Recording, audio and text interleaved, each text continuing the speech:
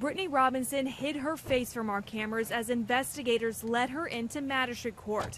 Robinson charged with homicide, concealing the death of a child, and abuse of a corpse, following a gruesome discovery at her father's Shenango Township house yesterday. There was a homeowner that was actually out doing decorative work, putting up Christmas lights, and was running a wire under the porch and discovered a bag. When he opened the bag, he found the baby.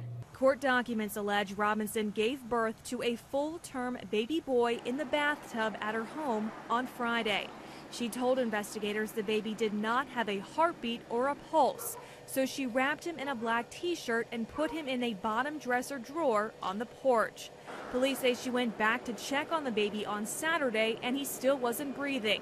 And that's when she told investigators she moved him to the crawl space before going to work.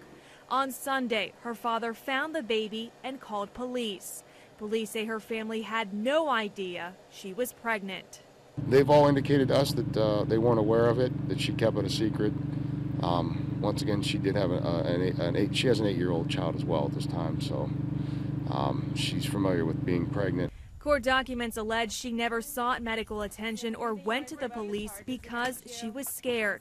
I asked Robinson after her arraignment if she had anything to say about the charges filed against her or why she was crying in court, but she said nothing.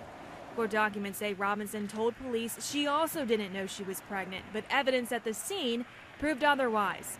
A preliminary autopsy shows the baby was born after a full-term pregnancy weighing 7 pounds.